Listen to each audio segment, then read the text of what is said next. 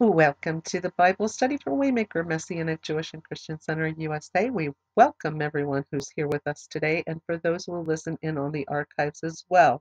We pray that this is a blessing to each and every one of you. Well, the current version that we're reading in our Bible study is the English Standard Version, and we will be completing the book of Proverbs this week, reading from Proverbs 17 to 31. Before we get started with that, we're going to open with our opening prayer and invite the Holy Spirit in to lead us and guide us. Father God, we thank you for today. We thank you every day that you continue to put breath in our lungs and you are the lifter of our heads, and we are very grateful to you, Father God.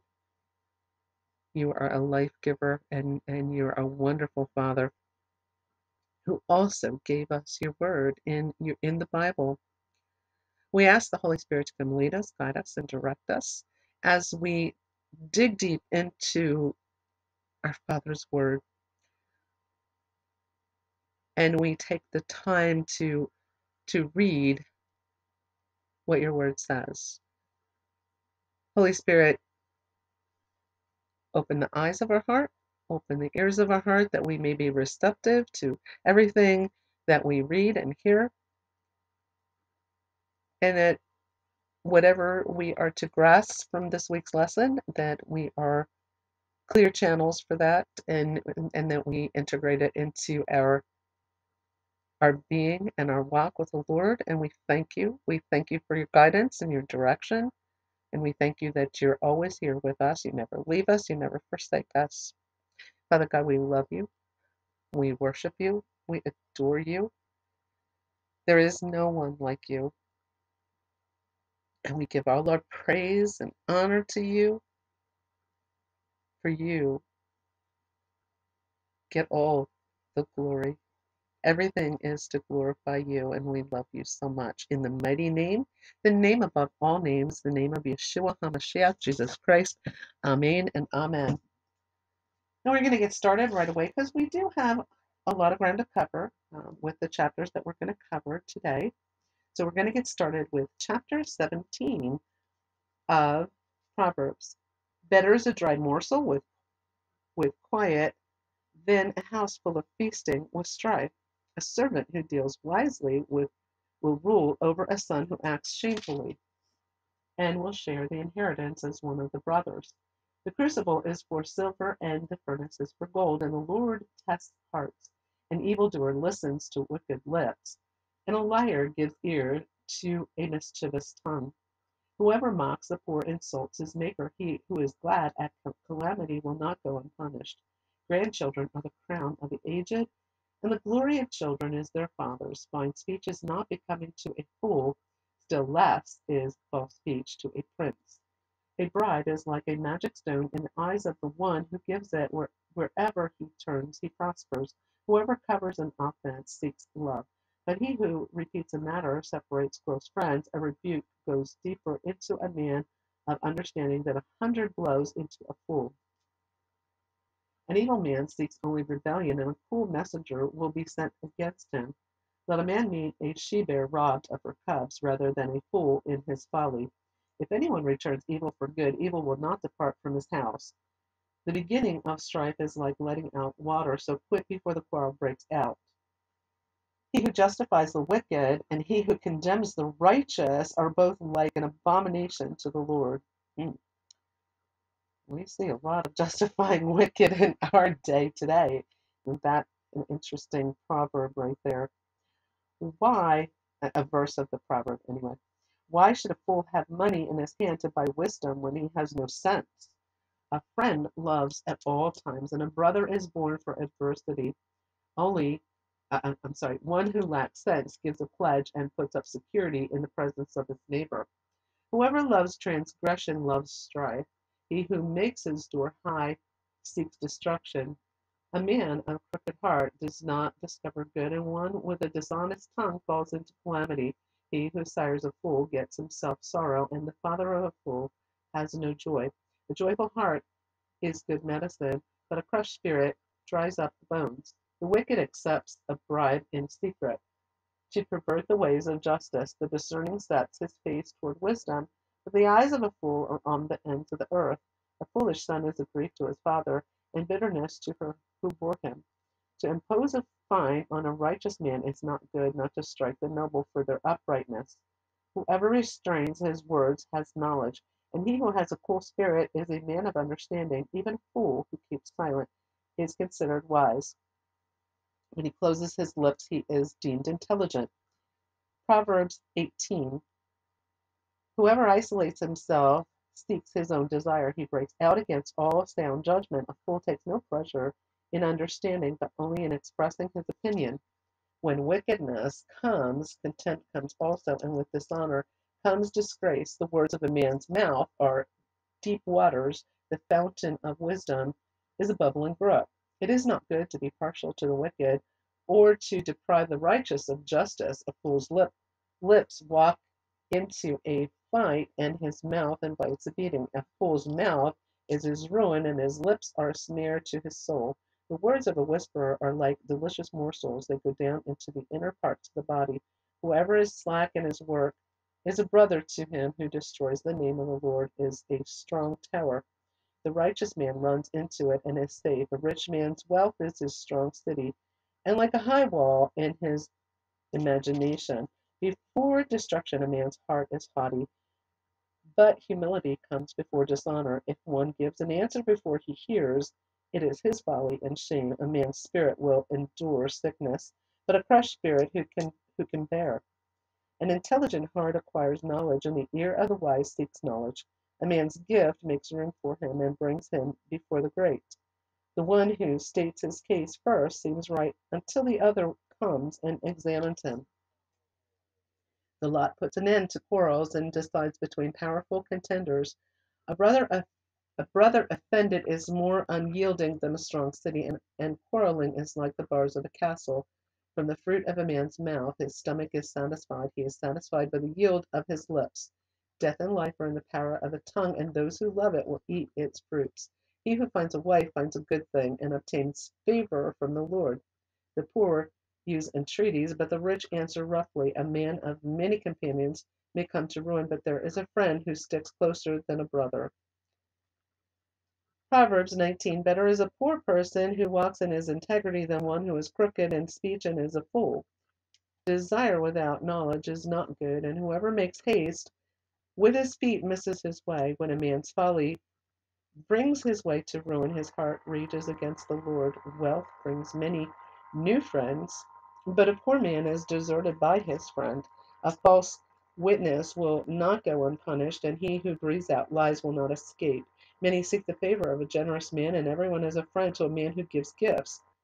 All a poor man's brothers, all a poor man's brothers hate him. How much more do his friends go far from him? He pursues them with words, but does not have them. Whoever gets sense loves his own soul. He who keeps understanding will discover good. A false witness will not go unpunished, and he who breathes out lies will perish. It is not fitting for a fool to live in luxury, much less for a slave to rule over princes. Good sense makes one slow to anger, and it is his glory to overlook an offense. A king's wrath is like the growling of a lion, but his favor is like dew on the grass. A foolish son is ruin to his father, and a wife's quarreling is continual dripping of rain. House and wealth are inherited from fathers, but a prudent wife is from the Lord. Slothfulness casts into a deep sleep, and an idle person will suffer hunger. Whoever keeps the commandment keeps his life. He who despises his ways will die. Whoever is generous to the poor lends to the Lord, and he will repay him for his deed. Discipline your son, for there is hope. Do not set your heart on putting him to death. A man of great wrath will pay the penalty, for if you deliver him, you will only have to do it again. Listen to advice and accept instruction that you may gain wisdom in the future. Many are the plans of the mind of a man, but it is the purpose of the Lord that will stand. What is desired in a man is steadfast love, and a poor man is better than a liar. The fear of the Lord leads to life, and whoever has it rests satisfied, but will not be visited by harm. The sluggard buries his hand in the dish and will not even bring it back to his mouth. Strike a scoffer, and the simple will learn prudence. Reprove a man of understanding, and he will gain knowledge. He who does violence to his father and chases away his mother is a son who brings shame and reproach. Cease to hear instruction, my son, and you will stray from the words of knowledge. A worthless witness mocks at justice, and the mouth of the wicked devours iniquity. Condemnation is ready for scoffers, and beating for the backs of fools. Proverbs 20. Wine is a mocker's strong drink, a brawler, and whoever is led astray by it is not wise. The terror of a king is like the growling of a lion. Whoever provokes him to anger forfeits his life. It is an honor for a man to keep aloof from strife, but every fool will be quarreling. The sluggard does not plow in the autumn. He will seek at harvest and have nothing. The purpose in a man's heart is like deep water, but a man of understanding will draw it out. Many a man proclaims his own steadfast love, but a faithful man, who can find it?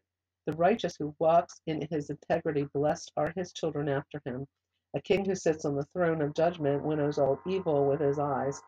Who can say, I have made my heart pure, I am clean from my sin? Unequal weights and unequal measures are both alike an abomination to the Lord. Even a child makes himself known by his acts, by whether his conduct is pure and upright. The hearing ear and the seeing eye, the Lord has made them both. Love not sleep, lest you come to poverty. Open your eyes, and you will have plenty of bread. Bad, bad, says the buyer, but when he goes away, then he boasts. There is gold and abundance of costly stones, but the lips of knowledge are a precious jewel. Take a man's garment when he has put up security for a stranger, and hold it in pledge when he puts up security for foreigners. Bread gained by deceit is sweet to a man, but afterward his mouth will be full of gravel. Plans are established by counsel, by wise guidance, wage war. Whoever goes about slandering reveals secrets, therefore do not associate with a simple babbler. If one curses his father or his mother, his lamp will be put out in utter darkness. An inherit schemed hastily in the beginning will not be blessed in the end. Do not say, I will repay evil. Wait for the Lord, and he will deliver you. Unequal weights are an abomination to the Lord, and false scales are not good. A man's steps are far from the Lord. Are from the Lord. A man's steps are from the Lord. How then can man understand his way? It is a snare to say rashly, it is holy, and to reflect only after making vows. A wise king winnows the wicked and drives the wheel over them. The spirit of man is the lamp of the Lord, searching all his innermost parts. Steadfast love and faithfulness preserve the king, and by steadfast love his throne is upheld. The glory of young men is their strength, but the splendor of old men is their gray hair. Blows that wound cleanse away evil. Strokes make clean the innermost parts. This is Proverbs 21. The king's heart is a stream of water in the hand of the Lord.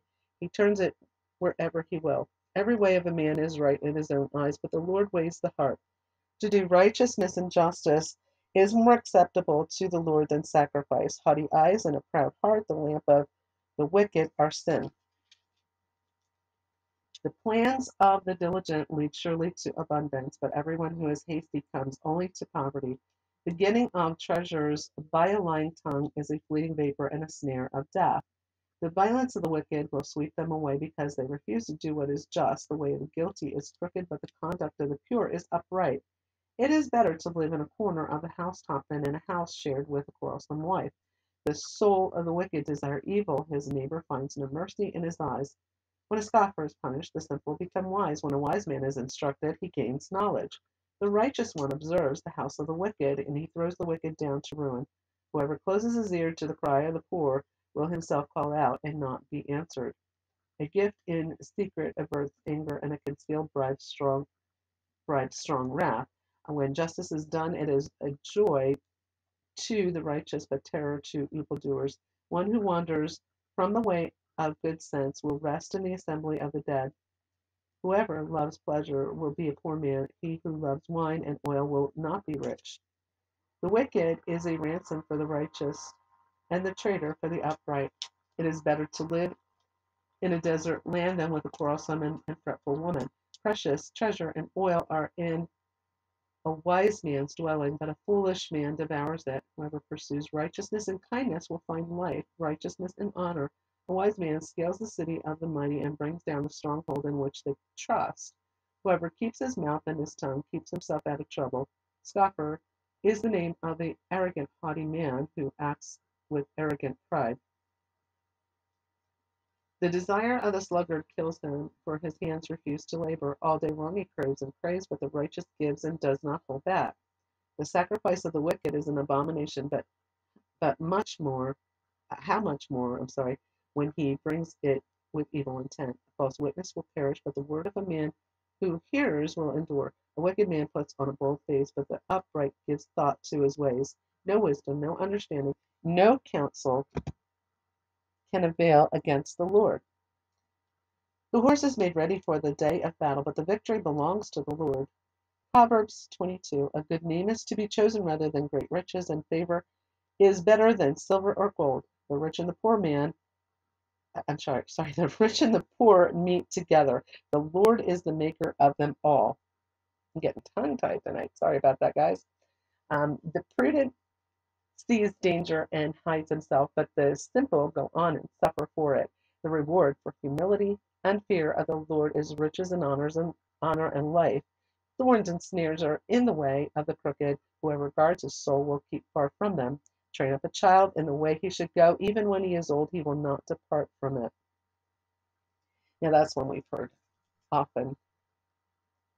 The rich rules over the poor, and the borrower is the slave of the lender. Whoever sows injustice will reap calamity, and the rod of his fury will fail. Whoever has a bountiful eye will be blessed, for he shares his bread with the poor. Drive out a scoffer, and strife will go out, and quarreling and abuse will cease. He who loves purity of heart and whose speech is gracious will have the king as his friend. The eyes of the Lord keep watch over knowledge, but he overthrows the word of the traitor. The sluggard says, there is a lion outside, I shall be killed in the streets. The mouth of forbidden women is a deep pit. Be with it. He with whom the Lord is angry will fall into it. Folly is bound up in the heart of a child, but the rod of discipline drives it far from him. Whoever oppresses the poor to increase his own wealth or gives to the rich will only come to poverty. Words of the wise. Incline your ear and hear the words of the wise, and apply your heart to my knowledge, for it will be pleasant if you keep them within you, if all of them are ready on your lips. That your trust may be in the Lord. I have made them known to you today, even to you. Have I not written for you 30 sayings of counsel and knowledge to make you know what is right and true, that you may give a true answer to those who sent you? Do not rob the poor because he is poor, or crush the afflicted at the gate, for the Lord will plead their cause and rob of life those who rob them. Make no friendship with a man given to anger, nor go with a wrathful man, lest you learn his ways and entangle yourself in a snare. Be not one of those who give pledges, who put up security for debts. If you have nothing with which to pay, why should your bed be taken from under you? Do not move the ancient landmark that your fathers have set. Do you see a man skillful in his work? He will stand before kings. He will not stand before obscure men. Proverbs 23. When you sit down to eat with a ruler, observe carefully what is before you, and put a knife to your throat. If you are given to appetite, do not desire his delicacies, for they are deceptive food. Do not toil to acquire wealth. Be discerning enough to desist. When your eyes light on it, it is gone, for suddenly it sprouts wings, flying like an eagle towards heaven. Do not eat the bread of a man who is stingy. Do not desire his delicacies, for he is like one who is inwardly calculating. Eat and drink, he says to you, but his heart is not with you. You will vomit up the morsels that you have eaten and waste your pleasant words. Do not speak in the hearing of a fool, for he will despise the good sense of your words. Do not move an ancient landmark or enter the fields of the fatherless, for the Redeemer is strong. He will plead their cause against you. Apply your heart to instruction and your ear to words of knowledge. Do not withhold discipline from a child. If you strike him with a rod, he will not die. If you strike him with a rod, you will save his soul from Sheol. My son, if your heart is wise, my heart too will be glad. My inmost being will exult when your lips speak what is right.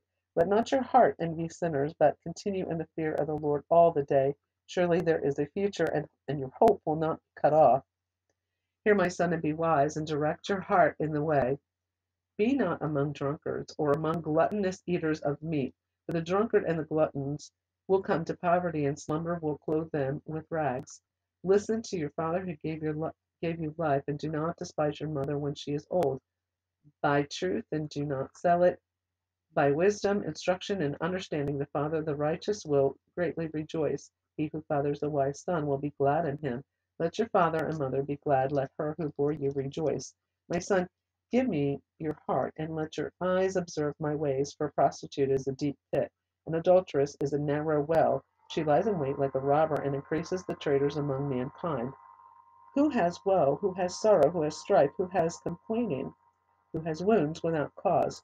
Who has redness of eyes? Those who tarry long over wine, those who go to try mixed wine. Do not look at wine when it is red, when it sparkles in the cup and goes down smoothly. In the end, it bites like a serpent and stings like an adder. Your eyes will see strange things, and your heart utter perverse things. You will be like one who lies down in the midst of the sea, like one who lies on the top of the mast. They struck me, you will say, but I was not hurt. They bare me, but I did not feel it. When shall I awake? I must have another drink.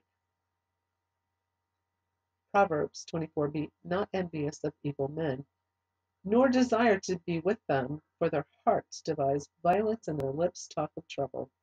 By wisdom a house is built, and by understanding it is established. By knowledge their rooms are filled with all precious and pleasant riches. A wise man is full of strength, and a man of knowledge enhances his might. For by wise guidance you can wage your war, and in abundance of counselors there is victory. Wisdom is too high for a fool. In the gate he does not open his mouth. Whoever plans to do evil will be called a schemer. The devising of folly is sin, and the scoffer is an abomination to mankind. If you faint in the day of adversity, your strength is small. Rescue those who are being taken away to death. Hold back those who are stumbling to the slaughter. If you say, behold, we did not know this, does not he who weighs the heart perceive it? Does not he who keeps watch over your soul know it? And will he not repay man according to his work?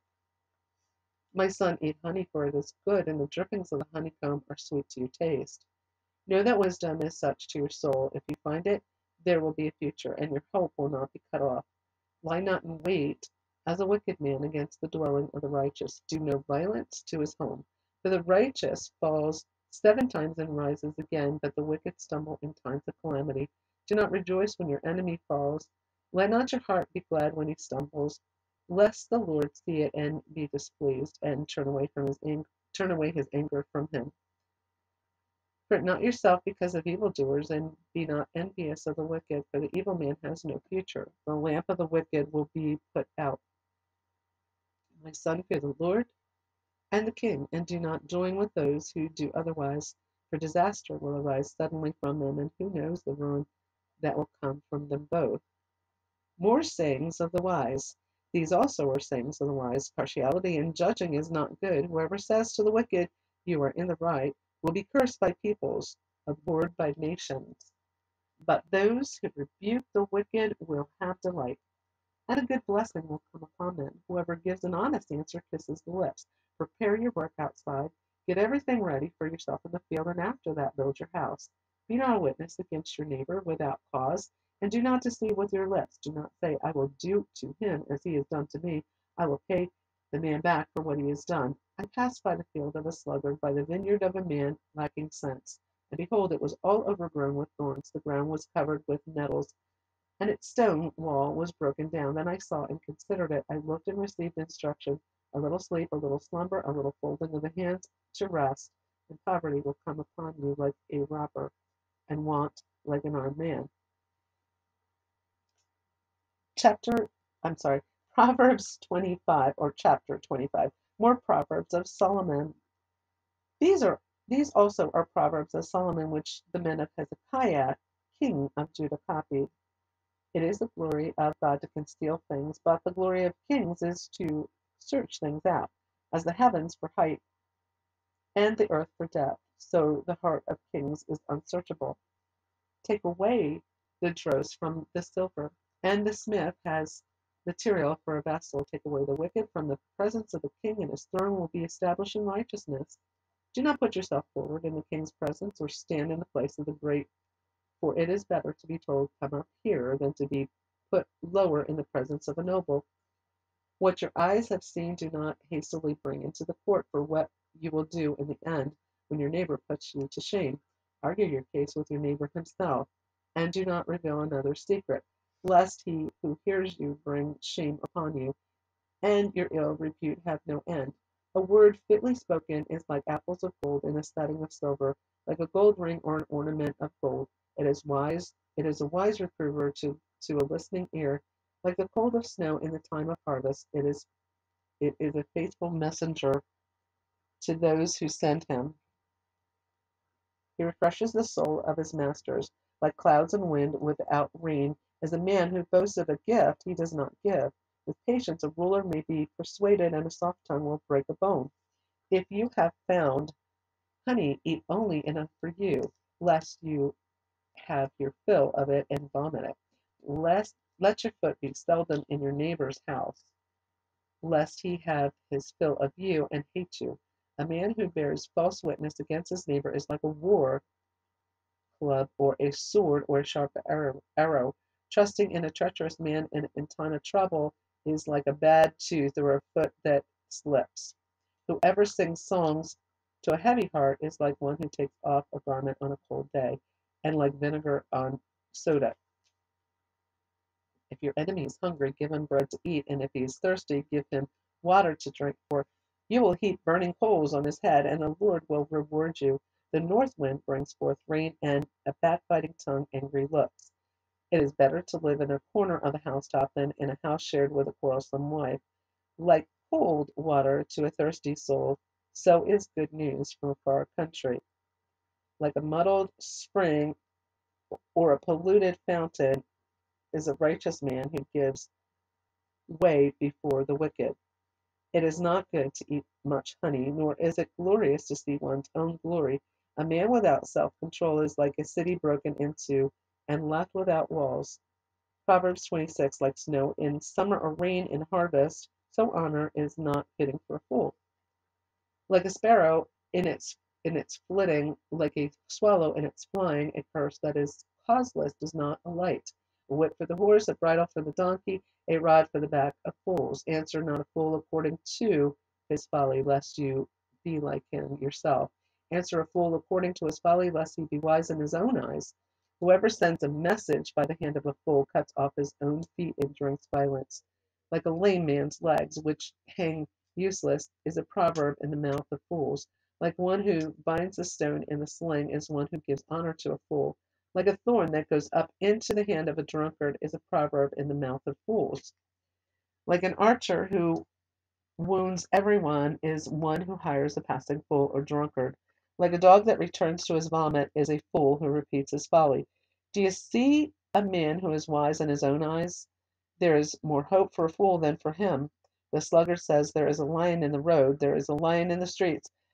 As a door turns on its hinges, so does a sluggard on his bed. The sluggard buries his hand in the dish. It wears him out to bring it back to his mouth. The sluggard is wiser in his own eyes than 7 men who can answer sensibly. Whoever meddles in a quarrel not his own is like one who takes a passing dog by the ears. Like a madman who throws firebrands, arrows, and death is the man who deceives his neighbor and says, "I'm only joking." For lack of wood, the fire goes out, and where there is no whisper, quarreling ceases. As charcoal to hot embers and wood to fire, so is quarrelsome man for kindling strife. The words of a whisperer are like delicious morsels. They go down into the inner parts of the body. Like the glaze covering an earthen vessel are fervent lips with an evil heart. Whoever hate disguises himself with his lips and harbors deceit in his heart. When he speaks graciously, believe him not, for there are 7 abominations in his heart. Though his hatred be covered with deception, his wickedness will be exposed in the assembly. Whoever digs a pit will fall into it, and a stone will come back on him who starts it rolling. A lying tongue hates its victims, and A flattering mouth works ruin. And then we go to Proverbs 27. Do not boast about tomorrow, for you do not know what a day may bring. Let another praise you, and not your own mouth, a stranger, and not your own lips. A stone is heavy, and sand is weighty, but a fool's provocation is heavier than both. Wrath is cruel. Anger is overwhelming, but who can stand before jealousy? Better is open rebuke than hidden love. Faithful are the wounds of a friend, profuse are the kisses of an enemy. One who is full loathes honey, but to one who is hungry everything bitter is sweet. Like a bird that strays from its nest is a man who strays from his home. Oil and perfume make the heart glad, and the sweetness of a friend comes from his earnest counsel. Do not forsake your friend and your father's friend, and do not go to your brother's house in the day of your calamity. Better is a neighbor who is near than a brother who is far. Be wise, my son, and make my heart glad, that I may answer him who reproaches me. The prudent sees danger and hides himself, but the simple go on and suffer for it. Take a man's garment when he has put up security for a stranger, and hold him in pledge when he puts up security for an adulteress. Whoever blesses his neighbor with a loud voice rising early in the morning will be counted as cursing. A continual dripping on a rainy day and a quarrelsome wife are alike. To restrain her is to restrain the wind, or to grasp oil in one's right hand. Iron sharpens iron, and one man sharpens another. Whoever tends a fig tree will eat its fruit, and he who guards his master will be honored. As in water, as in water face reflects face, so the heart of a man reflects the man. Sheol and Abaddon are never satisfied, and never satisfied are the eyes of a man. The crucible is for silver, and the furnace is for gold, and a man is tested by his praise. Crush a fool in a mortar with a pestle, along with crushed grain, yet his folly will not depart from him. Know well the condition of your flocks, and give attention to your herds. For riches do not last forever, and does a crown endure to all generations? When the grass is gone, and the new growth appears, and the vegetation of the mountains is gathered, the lambs will provide your clothing, and the goats the price of a field. There will be enough goat's milk for the food of your household, and the maintenance for your girls. Proverbs 28. The wicked flee when no one pursues, but the righteous are bold as a lion. When a land transgresses, it has many rulers, but with a man of understanding and knowledge, its stability will long continue. A poor man who oppresses the poor is a beating rain that leaves no food. Those who forsake the law praise the wicked, but those who keep the law strive against them. Evil men do not understand justice, but those who seek the Lord understand it completely. Better is a poor man who walks in his integrity than a rich man who is crooked in his ways. The one who keeps the law is a son with understanding, but a companion of gluttons shames his father. Whoever multiplies his wealth by interest and profit gathers it for him who is generous to the poor. If one turns away his ear from hearing the law, even his prayer is an abomination. Whoever misleads the upright into an evil way will fall into his own pit, but the blameless will have a goodly inheritance. A rich man is wise in his own eyes, but a poor man who has understanding will find him out. When the righteous triumph, there is great glory, but when the wicked rise, people hide themselves. Whoever conceals his transgressions will not prosper, but he who confesses and forsakes them will obtain mercy. Blessed is the one who fears the Lord always, but whoever hardens his heart will fall into calamity. Like a roaring lion or a charging bear is a wicked ruler over a poor people. A ruler who lacks understanding is a cruel oppressor, but he who hates unjust gain will prolong his days. If one is burdened with the blood of another, he will be a fugitive until death. Let no one help him. Whoever walks in integrity will be delivered, but he who is crooked in his ways will suddenly fall. Whoever works his land will have plenty of bread, but he who follows worthless pursuits will have plenty of poverty. A faithful man will abound with blessings, but whoever hastens to be rich will not go unpunished. To show partiality is not good, but for a piece of bread a man will do wrong. A stingy man hastens after wealth and does not know that poverty will come upon him. Whoever rebukes a man will afterwards find more favor than he who flatters with his tongue. Whoever robs his father or his mother and says, That is no transgression, is a companion to a man who destroys. A greedy man stirs up strife, but the one who trusts in the Lord will be enriched. Whoever trusts in his own mind is a fool, but he who walks in wisdom will be delivered. Whoever gives to the poor will not want, but he who hides his eyes will get many a curse. When the wicked rise, people hide themselves, but when they perish, the righteous increase. Proverbs 29. He who is often reproved, yet stiffens his neck, will suddenly be broken beyond healing. When the righteous increase, the people rejoice, but when the wicked rule, the people groan. We've heard that uh, numerous times, um, and that is there is truth to that. If we have righteous leaders, then nations, then the nation with righteous leaders can rejoice. But when the wicked are ruling, then people are not happy. He who loves wisdom makes his father glad, but a companion of prostitutes squanders his wealth. By justice the king builds up the land, but he who exacts gifts tears it down. A man who flatters his neighbor spreads a net for his feet. An evil man is ensnared in his transgression, but a righteous man sings and rejoices. A righteous man knows the rights of the poor. A wicked man does not understand such knowledge. Scoffers set a city aflame, but the wise man turns away wrath.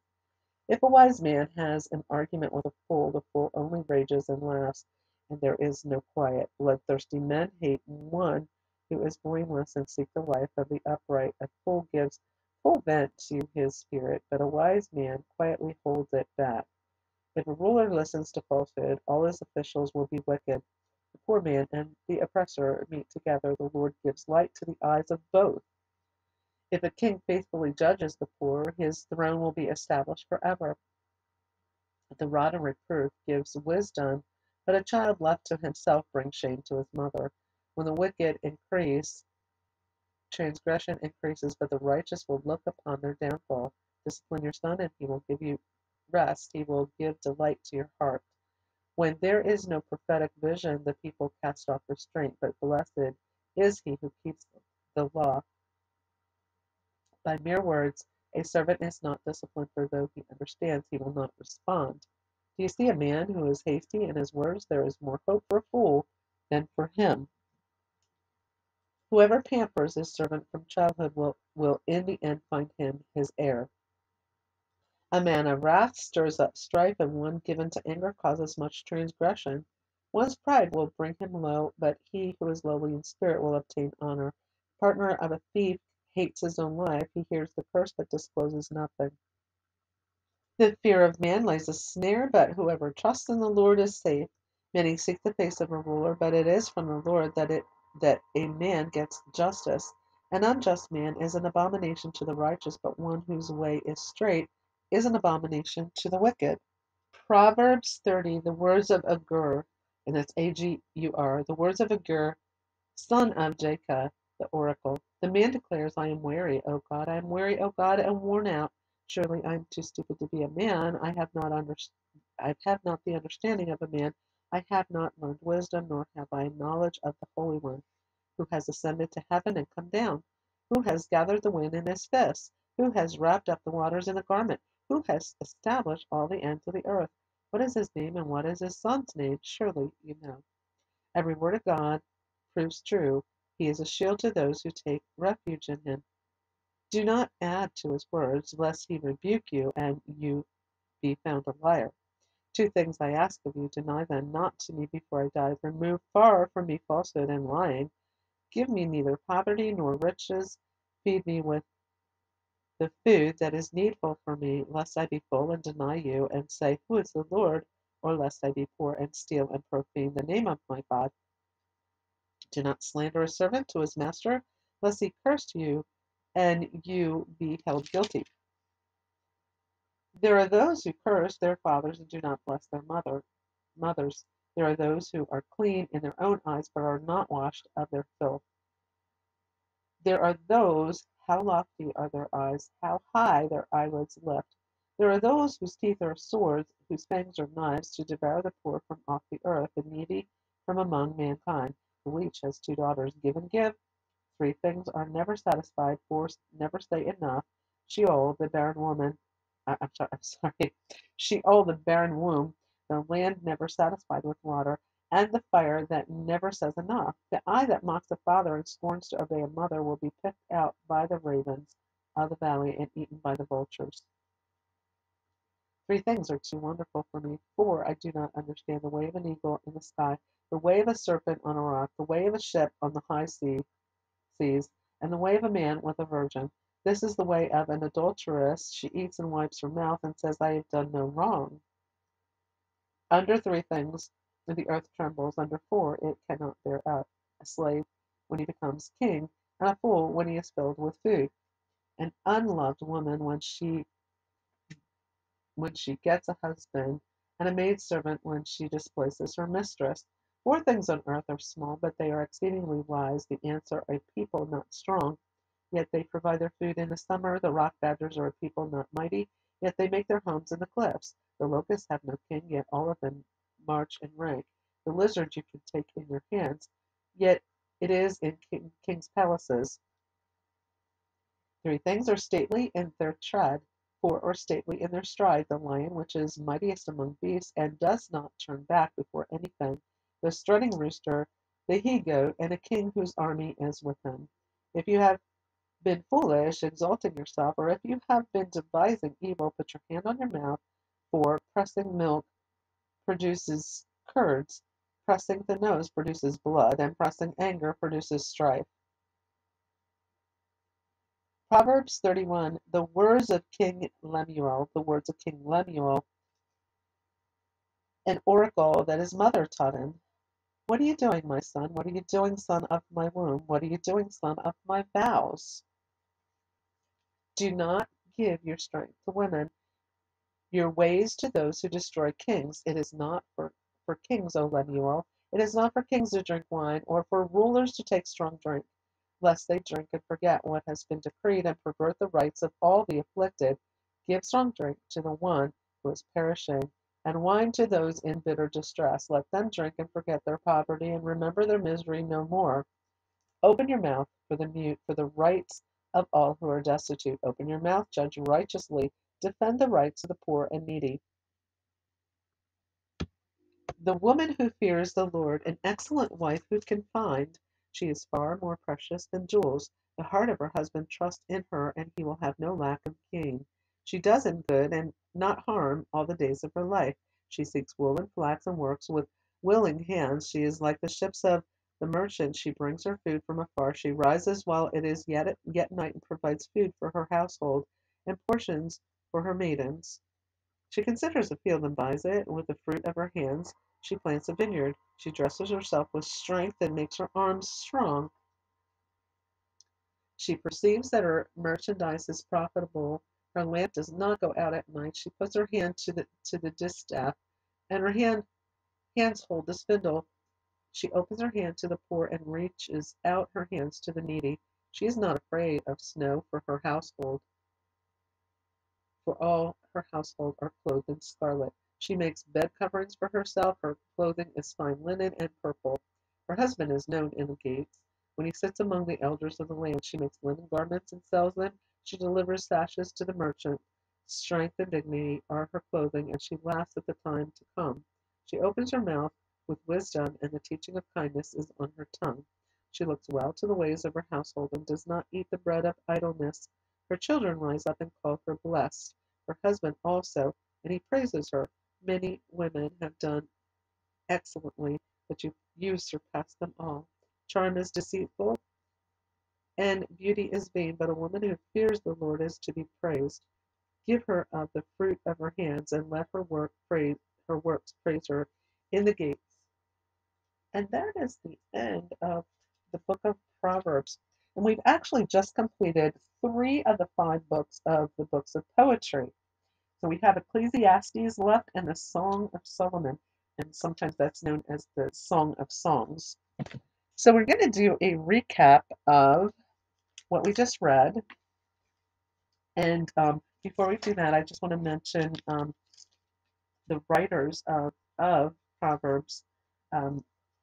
So we know Proverbs 1 to 29 was written by Solomon, and then Proverbs 30 was Agur, Agur, and he was a wise man. And Lemuel was a king or an Arabian prince, and he wrote Proverbs 31. So we know that Proverbs 1 to 24 was written and compiled by Solomon, and 25 to 29 compiled by the men of Hezekiah. So to recap, so just as a reminder, when we recapped last week, the book of Proverbs, as well as the next two books, Ecclesiastes and Song of Solomon, is thought to have been written by King Solomon somewhere around 950 BC.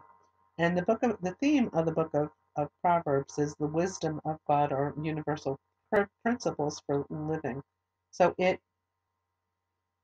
Proverbs is a book of sayings that are intended to guide people in wise and right living by the repetition of wise thoughts. And we could hear the repetition, things that were repeated several times actually in different Proverbs.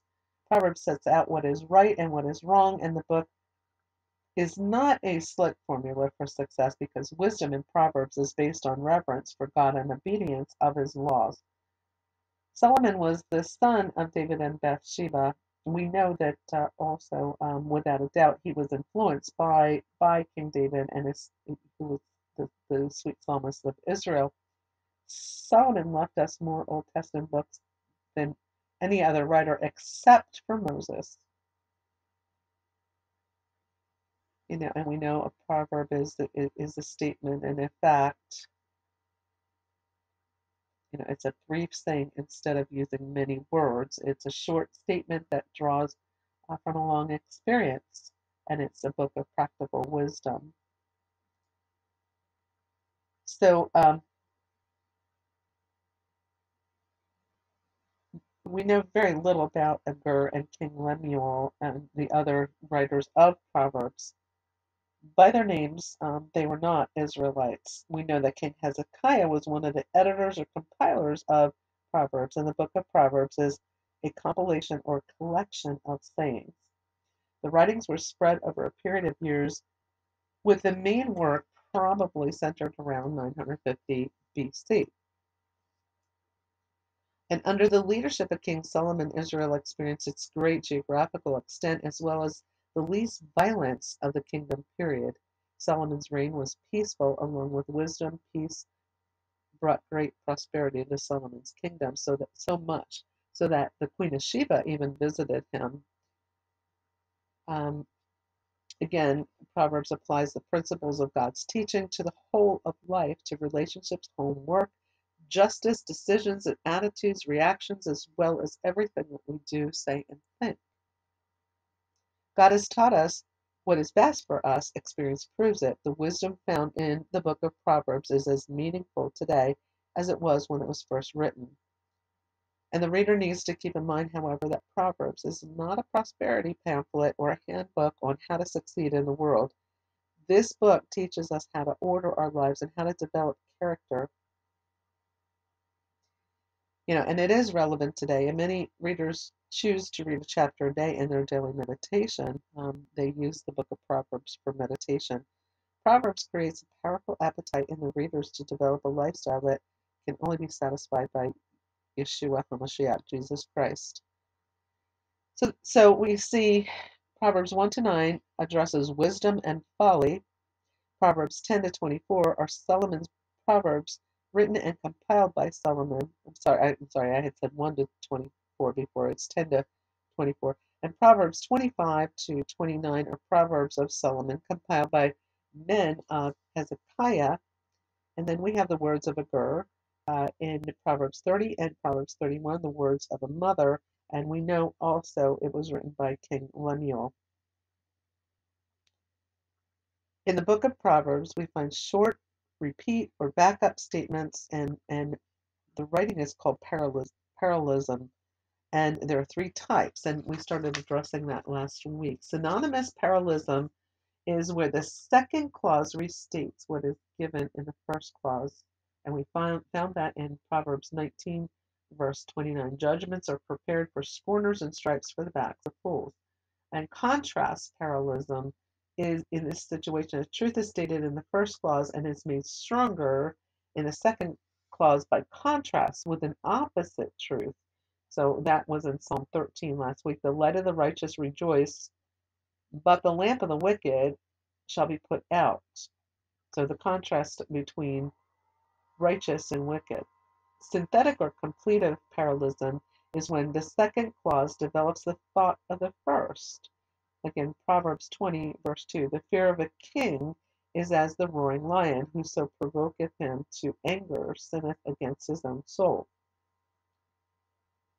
And spiritual value, there are spiritual values in the book of Proverbs. We believe the Ruach HaKodesh inspired the Proverbs and placed them in the scripture canon, and the true spiritual value comes in reading Proverbs and comparing them to modern man's ways of thinking, which are not always good. Men say a lot of things that make no sense. And for example, some of the sayings, the best things in life are free. Well, not all things are best. But yeah, you don't have to pay money for them, so that's a good thing. I mean, there's different ways that you can look at it, but really, I mean, I don't know. Look before you leap. The Proverbs provides us with truthful sayings and truthful thinking, and one of the most notable Proverbs is Proverbs 3, verses 5 to 6, and it's very powerful. It's a proverb, it's a very powerful one, or truth to apply to all of our lives. Trust in the Lord with all thine heart, and lean not unto thine own understanding. In all thy ways acknowledge him, and he shall direct thy paths. And that is the end of our Bible study for this week. And we're going to close with prayer and then do our altar call and then close out the entire session. Father God, we thank you for this powerful book of Proverbs that is a treasure in the Bible. There's many sayings in there. There's many things that we can continue to learn from Proverbs each time we read it. And yes, one of the most outstanding verses of the Bible is trusting in you and not on our own understanding. Your ways are higher than ours, and we know that. So you see everything. Where our vision is just finite, we just see a small portion of a big picture, but you see the entire picture. So to be wise is to reach out to you, to bring everything to you because you know everything. You know everything before it even happens. Nothing surprises you, Lord. You're just so amazing and awesome. So it is the wise thing to come to the one who knows, and that's you. And you're our Abba Father. We love you so much. And you mean your plans for us are not for harm, but they are for good. You have our best interest at heart. You're a loving, merciful Father. We love you. We give you all of our praise, all of our honor, and we're blessed to be in your presence. And we give you glory. All the glory goes to you. It is for your glory. Thank you so much, Father God, for everything that you have done, everything you're doing, and everything that you will do. We pray this prayer in the name above all names, the most powerful name of Yeshua HaMashiach, Jesus Christ. Amen and amen. And that brings us to our altar call. If you've never given your life to Jesus Christ, the Lord Jesus Christ, his Hebrew name is Yeshua, and it means salvation. And salvation can only be achieved through him. Jesus said, I am the way, the truth, and the life. No one comes to the Father but by me. You can't save yourself. Doesn't matter what you think you can do, but that is not possible. You're not your own God. Salvation is deliverance from sin and their consequences, and the consequences of sin is death and separation from our Creator. Our Lord took all the sins of the world with him when he laid down his life on the cross so that the world could be redeemed of sin forever and we could finally once and for all be reconciled to the Father. Prior to Yeshua coming and giving his life, there were animal sacrifices that covered sin. It only covered sin. Remember, the wages of sin is death. God loves humanity so much that he allowed for a substitute. That substitute had to be perfect, blemish free, uh, perfect animals. That the remission for sin was blood, the blood of these animals, but it only covered the sin. And there was a multitude of sacrifices that went on year after year after year for all of the people. So Yeshua actually was the final sacrifice. He was the Lamb of God who took away the sin of the world. Everything got heaped onto Yeshua on the cross. Every sin imaginable to mankind and anything, everything was nailed on the cross with him.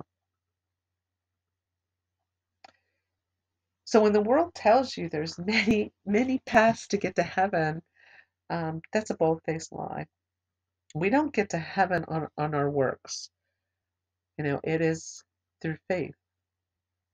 And actually, I'm going to take you to Ephesians, just to take you to Ephesians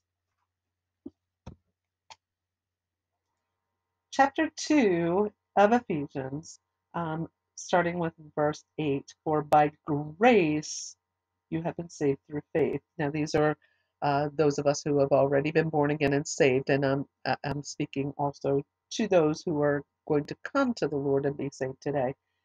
This is how you get saved, by grace through faith. And it is not from yourselves. It is the gift of God. That gift was Yeshua paying our sin debt in full. We did not do it. There's nothing that we would be able to do for ourselves. It is not based on deeds, so that no one may boast, for we are his workmanship, created in Messiah Yeshua for good deeds, which God prepared beforehand, so we might walk in them. Jesus paid it all for us. He paid our sin debt in full, and he is the only one that could do that because we were born into a sinful fleshly body, all because of what happened in the Garden of Eden. Okay. When mankind was created, at that point there had been no sin on the earth, okay, by mankind. And God gave mankind dominion and authority over everything on the earth. However, when they disobeyed God and took from the tree of the knowledge of good and evil, that was the sin. Now, prior to that, they were covered by God's glory. And, they had a wonderful relationship with God. He would meet with them every day and walk and talk with them. And they lost all of that. And they got kicked out of the Garden of Eden because um, they were disobedient. And they got tricked into thinking that God was withholding something from them. And he really wasn't. I mean, humanity was made in God's image.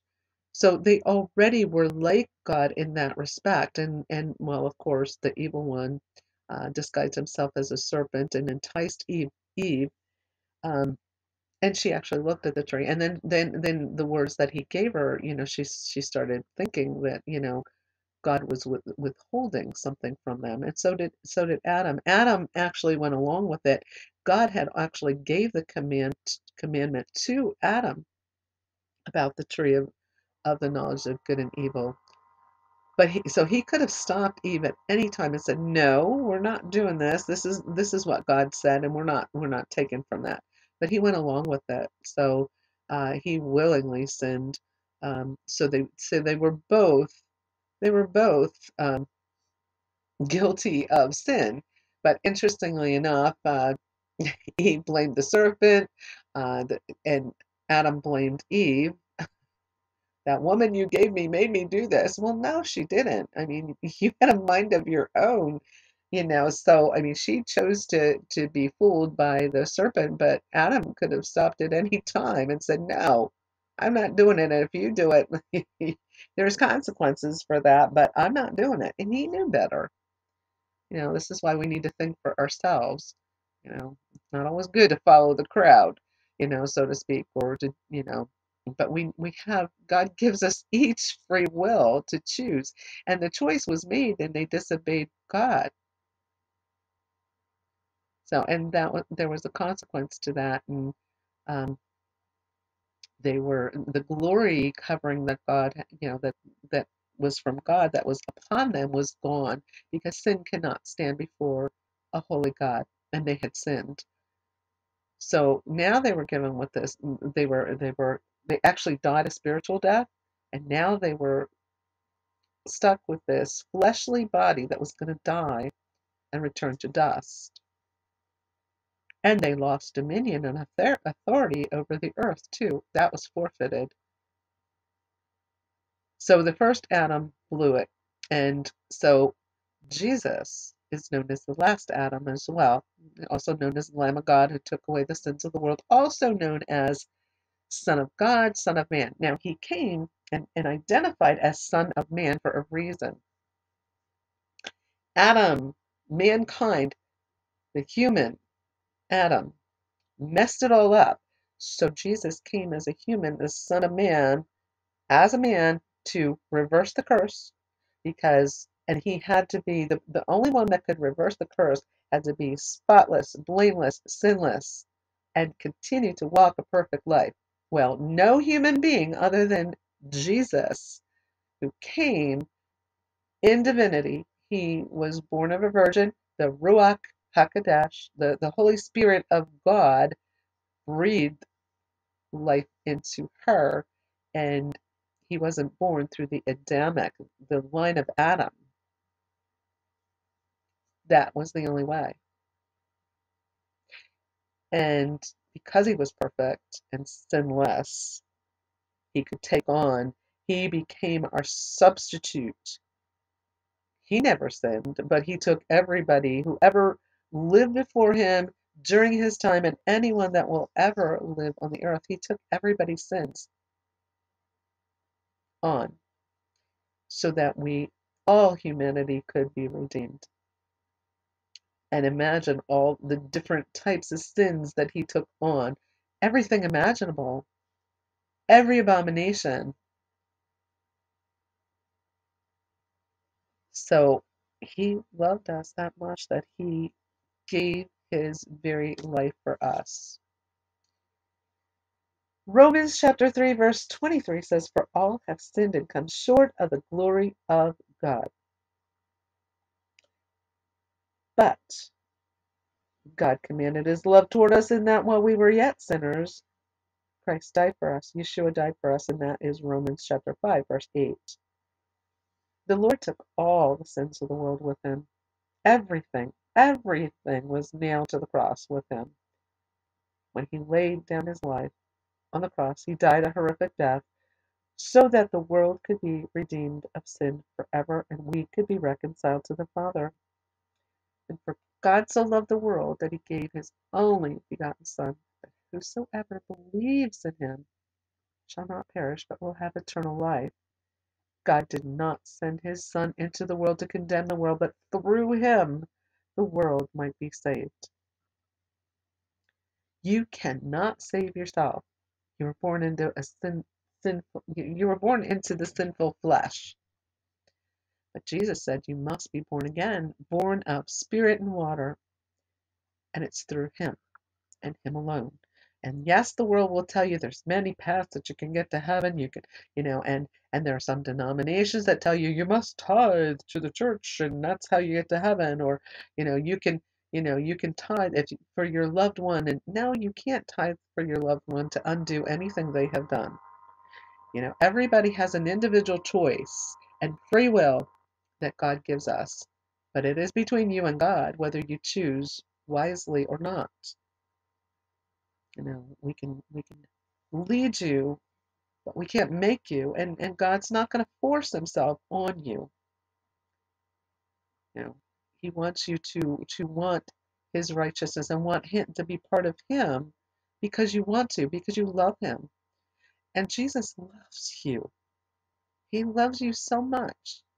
He loves all of us. He died for each and every one of us without exception. And it doesn't matter how far you have fallen, he will forgive you.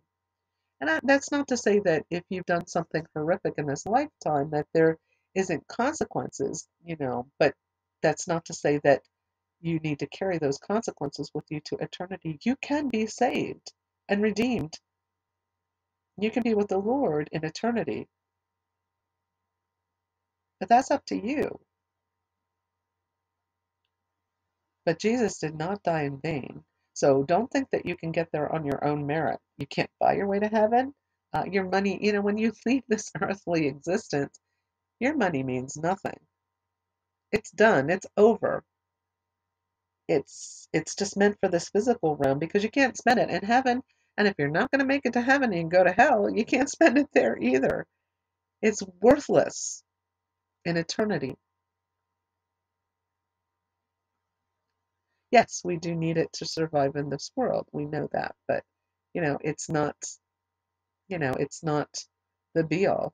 And people actually worship their money, and they worship, they worship themselves. They have all kinds of things that they worship, and avoiding worshiping of God. But all that is useless when you leave this earth.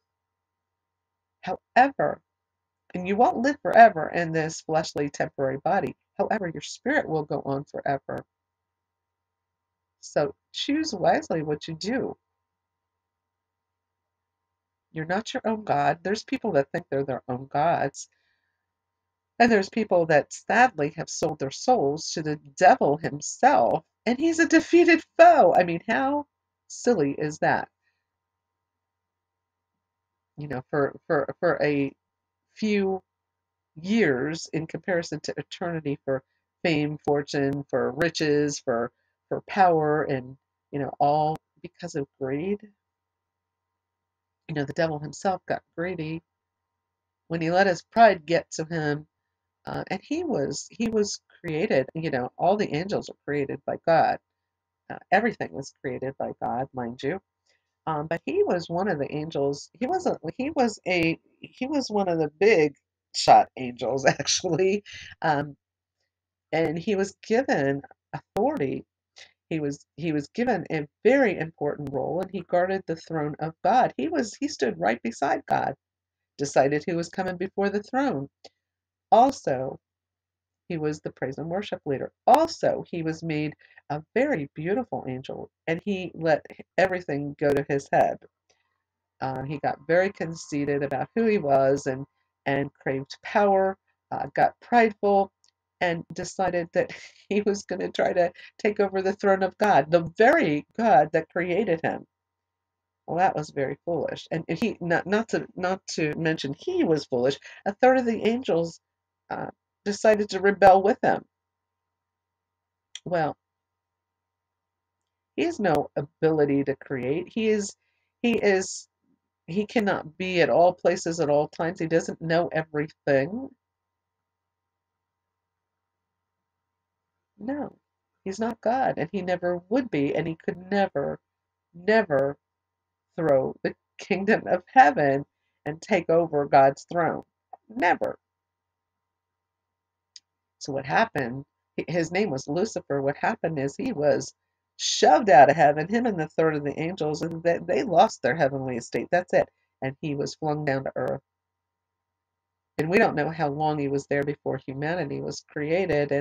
And when humanity was created and God gave dominion and authority over everything on the earth, that included them, those that got thrust out of heaven. So he hated God, and then now God goes and creates these little beings that are made in the image of him, and who he hated right from the beginning. So He planned to mess up humanity.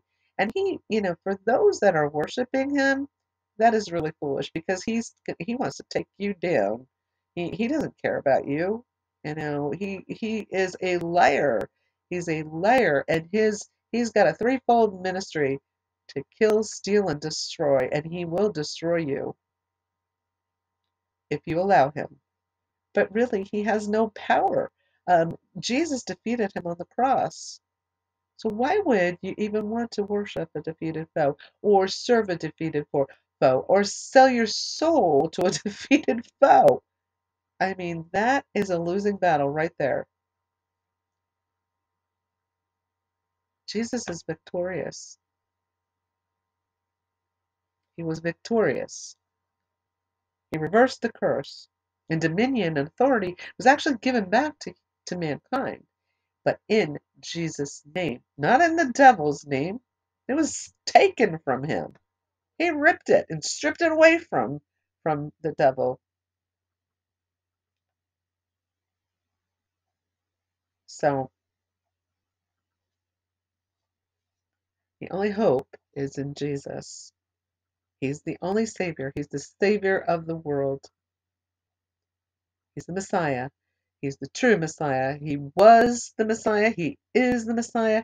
And he is the Messiah that will be coming. But he will be coming not as the suffering servant, what he did the first time. The first time he had to do that in order to provide that pathway for redemption for each and every one of us, for humanity. When he comes, he is coming to rule and reign as the King of Kings and the Lord of Lords. He's coming as the Lion of the tribe of Judah. He's not going to come as an innocent baby born. He's coming full grown, and he's coming to rule and reign. Amen. Amen.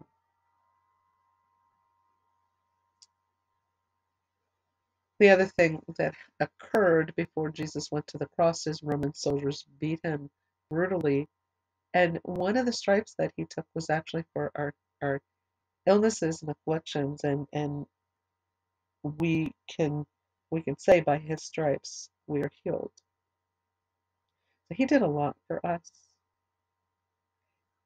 He did everything for us, and we can't save ourselves. And you need to understand that.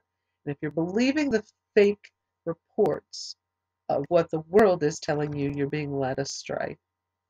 And I would be remiss to tell you otherwise. That's a lie. It is a lie.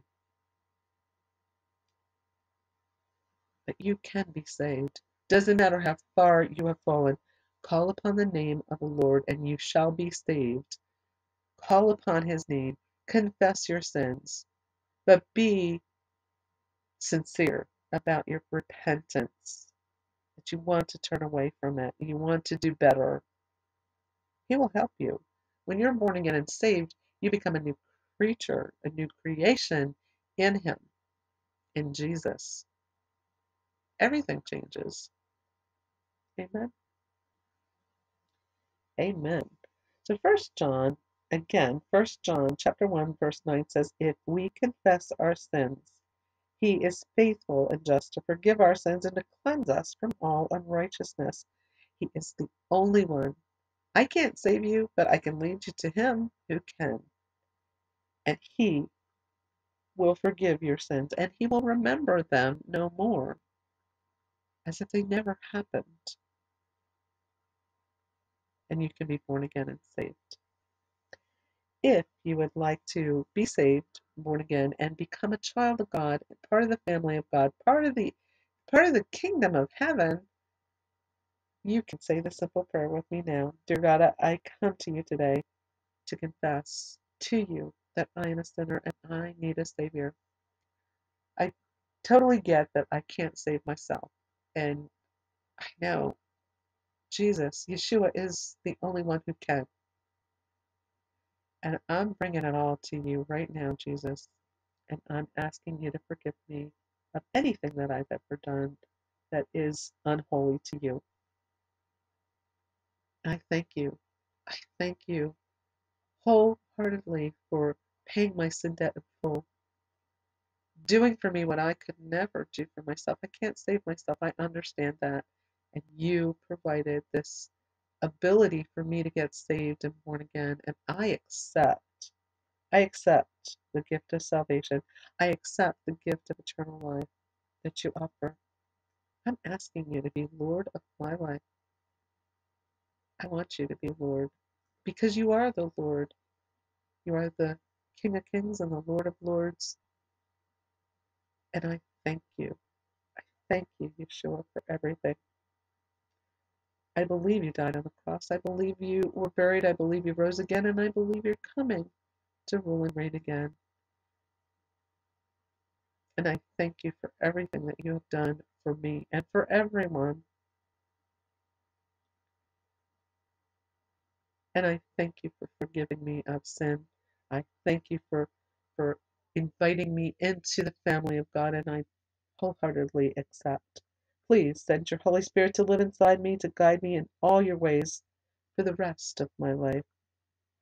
I believe through you and you alone, Jesus, that I'm saved, I'm healed, delivered, and set free from sin and the consequences of sin. And I believe also through you and you alone, Jesus, that I am healed and now healthy of mind, body, and soul.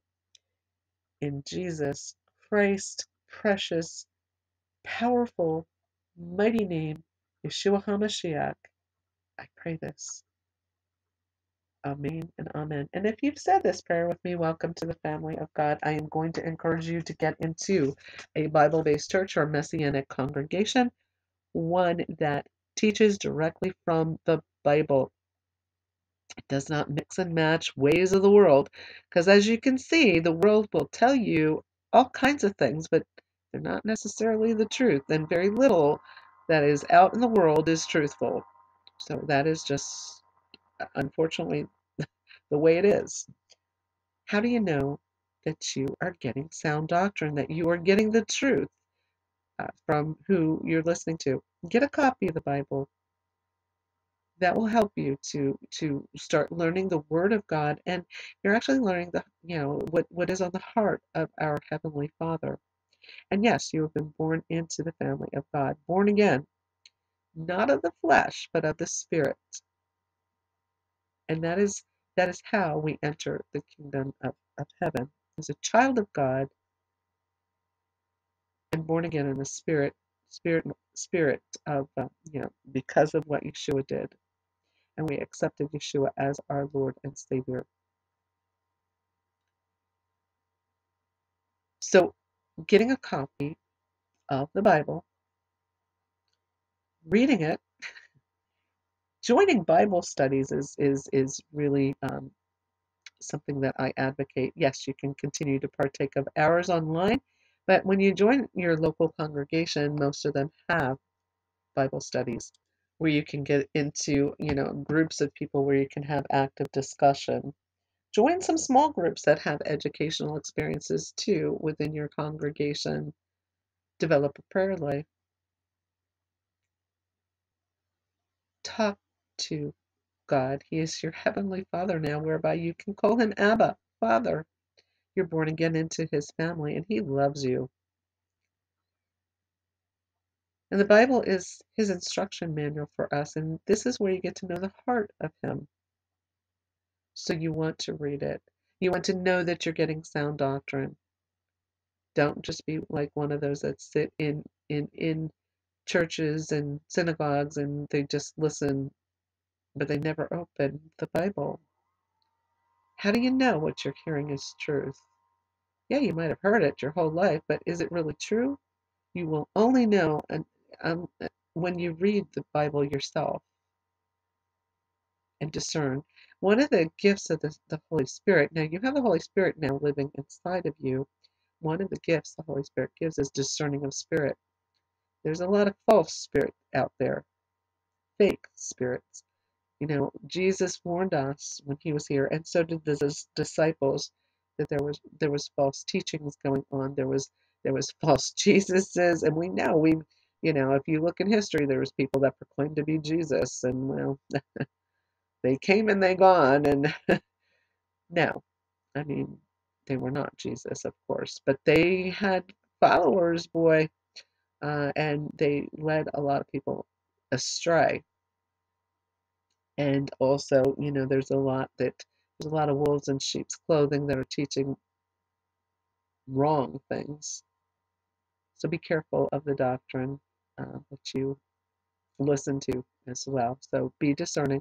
It's okay. You might have to go through a couple, you know, congregations or churches till you find the one that is suitable and one that is being true to the Word of God. That is the most important. Don't get all hung up with denominations and thinking that, oh, I have to join a Baptist church because my family were all Baptists and, or, my ancestors were this, or, I need to join Pentecostal, or I need to join a Methodist church. I need to join a Catholic church. Don't get caught up in denominations. I'm going to just tell you, Waymaker Messianic Jewish and Christian Center USA, we are non-denominational. We are based on Ephesians chapter 2, Jew and Gentile in one body of Messiah. We are simply Messianic believers in Yeshua and Jesus, who have been born again and saved, and we're part of the family of God. And we follow the Bible. In eternity, when we all get together in eternity, there's not going to be denominations that are going to separate us up in heaven. There's not going to be any of that. We're all redeemed, born again, saved, family of God, period. That's the end. So, in this world we have so many divisions that separate people, and it should not be. We are all human beings created by one creator, God, and we need to unite as humanity, as human beings. One of the things that I hope to see, that I pray for, is that, the church unites. There is so much division in the church, in the ecclesia itself. And I see it a lot, when you scroll just a little bit scrolling, I see brothers and sisters in Yeshua, in Christ, arguing right there in, in the open on social media. That kind of stuff has to stop. We have a huge harvest that needs to take place. And, people that might be sitting on the fence there, they're seeing what you're doing and they're saying, well, I don't want any of that. This is no different than what I've got here. We've got something yes, we've got something they don't have. We have salvation. We have Jesus, and we need to stop all the bickering among yourself. It is not helping anything. We need to be about the Father's business. Time is short. We are all, if you're truly born again and saved, our Great Commission is ahead of us, and we were given this Great Commission to share the gospel of Jesus Christ to everyone that we can. We can plant. We might be planting seeds at first, or we might be harvesting the seeds that have been planted in the past. But we need to be about the Father's business. There's a lot of people that will perish, that they need to hear. They need to hear the truth. And maybe they haven't heard the truth in the right way. Maybe they were never really given the full truth. But they need to know the truth of the gospel of Jesus Christ. And then they have free will to choose which way they will go. But still, we need to be about the Father's business. And that's what we need to unite. And we need to unite against the evilness of this world. How can you battle against wickedness and evil when the church can't even unite 100%? We are considered the body of Messiah, with Messiah being the head. Well, it looks like a real dysfunctional body when people are arguing and bickering. In the physical body, if one system goes haywire, it does affect the rest of the body in some way, shape, or form. The body starts to compensate for that system that is not working well. And that's how God designed us. So, He designed us magnificently and wonderfully, that, even when one system is going haywire, the other parts of the body can compensate and keep the body going. But sooner or later, the physical body can get so broken down that it will not survive. So such is the spiritual body of the body of Christ.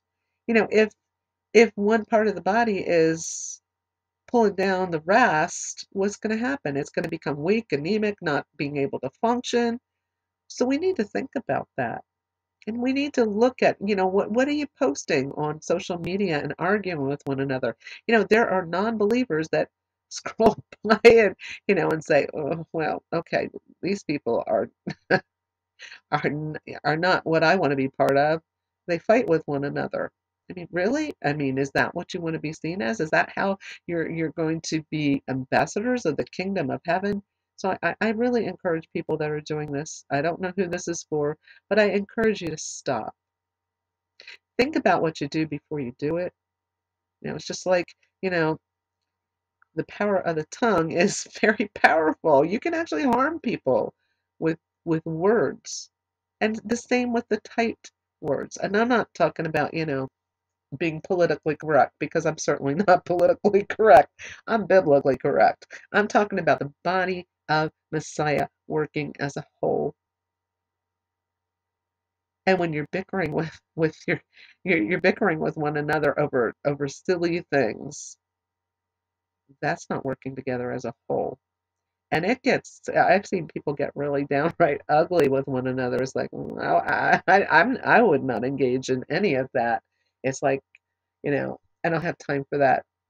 I don't have time for that anyway, or even to rebuke you. I'm very busy in trying to get the word of God out to people, because we have a big job to do. There's a huge harvest coming, and are you ready? Are you ready to help people that are looking for answers? And the answer is Jesus. But are you ready to lead them to him? So let's get ready for that. Whoever that is meant for, I hope it blesses you, and I hope you really take it to heart and the Holy Spirit convicts you on this. And with that being said, I'm going to bring this to a close. We're going to bring it to a close with the Aaronic blessing on a very positive note. And actually, this is biblical. It is found in Numbers chapter 6, verses 22 to 27. This is known as the Aaronic blessing, the priestly blessing. The Lord spoke to Moses and told Moses to speak to Aaron and his sons. He gave them specific words that they were to speak over the children of Israel, and also said, and they shall put my name on the children of Israel, and I will bless them. These specific words are a blessing. They were meant to bless the children of Israel. Okay? When you become a member of the family of God, okay, he writes his name on you, seals you with his Holy Spirit. So yes, this blessing is for you. And I'm going to say it first in Hebrew, and then I'm going to say it in English. And in Hebrew, it goes like this: Ivarekaka Adonai ve'ishmereka. Ya'er Adonai panaveleka vikuneka. Isa Adonai panaveleka ve'yasemleka shalom. The Lord bless you and keep you. The Lord make his face to shine upon you and be gracious to you. The Lord lift up his countenance upon you and give you peace. Shalom. Amen and amen. Well, it's still early enough in the week to say Shavua Tov. God bless each and every one of you. Have a wonderful week.